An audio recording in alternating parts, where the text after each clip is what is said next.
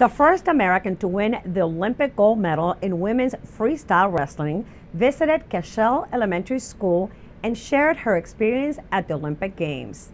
This Olympian attended Cashell Elementary, Redland Middle School, and Magruder High School here in Montgomery County. MCPS-TV brings us the story. Yay! How are you? I'm good. Congratulations. Today we had an all-school assembly to welcome former Cashell student Helen Maroulis. I started wrestling when I was 7 years old.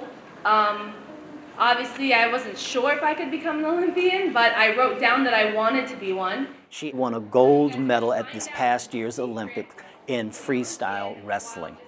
We had an opportunity to have her come and visit, and without any delay, we were absolutely grateful that she would be willing to come and visit with us here today at Cashell. My career was able to find the success it had because I had so many women that were role models for me, and so I know how much of an impact that can have. And so, you know, to think maybe if I bring my gold medal and maybe if a little girl gets to hold it and that inspires her to want to chase after her dream, I mean, that's amazing. And so I love that, and I take great joy in that. Its value is in what it means to me and everything that I did to achieve it.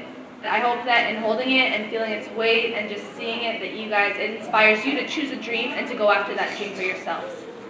What I think really is very powerful about having Helen here with us today is her message about perseverance, her message about determination, her message about having a goal very early on in life and never letting anything get in the way of that goal. And so she was a great example of purposeful, intentional life course actions in order to achieve a goal that she set for herself so long ago.